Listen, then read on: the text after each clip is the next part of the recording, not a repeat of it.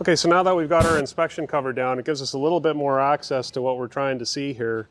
What we're trying to remove is the exhaust pipe here. So it's got a cover that's got to come off first. There's a clamp inside the engine compartment here that's going to have to be loosened off, and then the whole assembly is going to rotate out. So we've already got the bolts loosened on this one.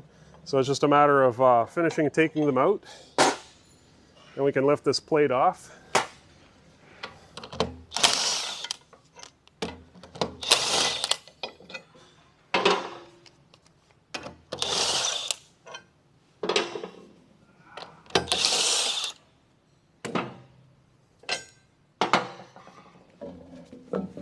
That's one exhaust cover.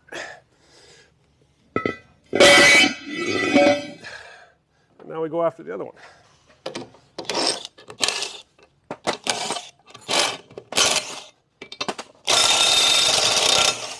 As you can see, some of the bolts are a little tighter than others.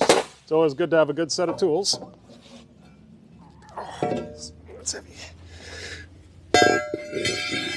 All right, that's the exhaust cover. So next part we'll be doing is loosening off the clamps to get the muffler pipes off. Okay, now that we've got our exhaust pipe loose at the clamp end, we've got our two little bolts off the hull side. There's a drain hose off the bottom of the exhaust pipe. We can now lift it, pull it, rotate it, and get it out.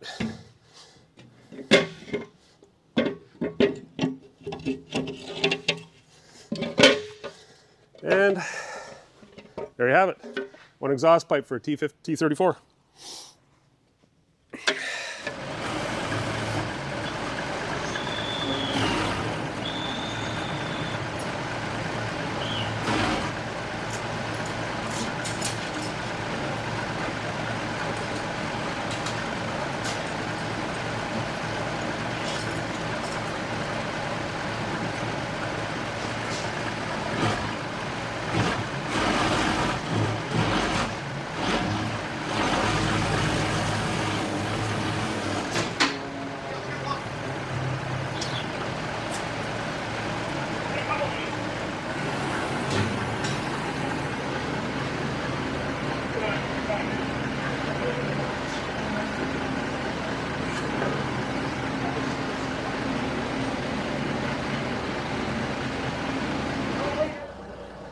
Alrighty, so now you can see that we've taken our back armor plate, which is quite heavy. We actually had to get our wrecker truck over.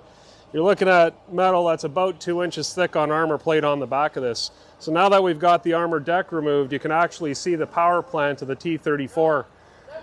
The engine is ahead of the bulkhead. What you're looking at here is the transmission, a cooling fan, the starter. These are our steering brakes. And beyond that, you've got final drive. So this is the brake here that's given us issues. That's the one we're going to have to look into to see how we're going to fix it. Beyond that, these are air cleaners, oil reservoirs, basically the back end of a T34-85. So catch up on the next video. We'll see where we're going with this one. Hopefully we'll get it repaired.